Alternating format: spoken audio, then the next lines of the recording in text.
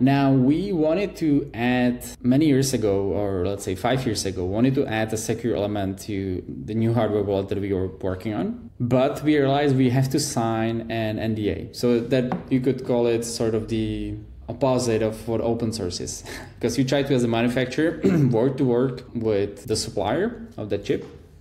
And they will tell you, we will supply it to you, but you have to sign this non-disclosure agreement that you cannot really talk about any of the documentation. If we find any problems with the chips, you're not allowed to talk about it.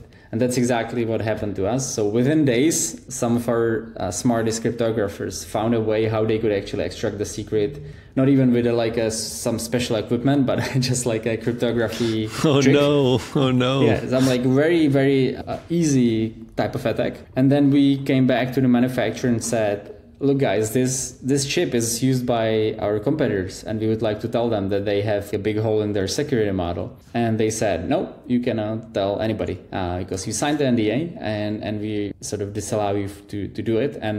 And if you do, then you would be sued by us. And mind you, those are huge companies, like it would basically destroy us, at that point. So we were not really able to even push that because it's like a legal contract at that point. So we thought that was very wrong because they didn't even want to sort of collaborate on improving it, or there was no sort of interest for them to talk to these customers and tell them proactively, hey everybody, we have a problem here, etc., right? Because probably millions of these chips are floating in all kind of products around the world, right? Not just hardware wallets, but anywhere else, which is kind of stupid. So it's basically this whole industry is sort of, we call it security by obscurity, right? So they're trying to kind of hush everybody and do it like that.